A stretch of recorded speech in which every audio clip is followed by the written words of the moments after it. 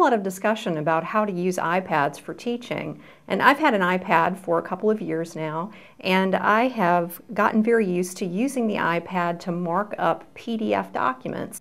There are PDF annotation apps out there, lots of them available for the iPad or Android tablets, and you can use a pen tool and mark up and write notes, use a highlighter.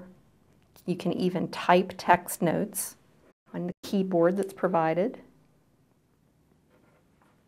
and save all of that.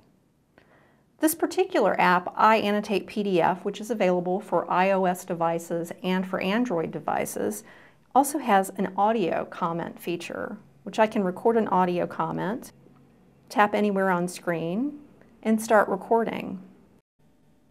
It occurred to me that you could use the WebDAV connection in Sakai, which you can connect either to the resources in Sakai or to the Dropbox tool.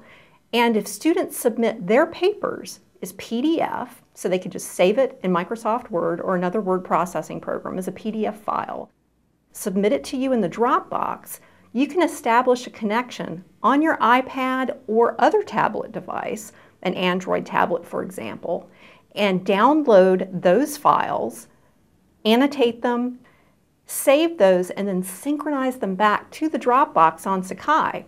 Students don't need an iPad or a tablet or any fancy annotation software. They can simply use Acrobat Reader and review your comments at no extra cost to them and at great convenience to both you and the students.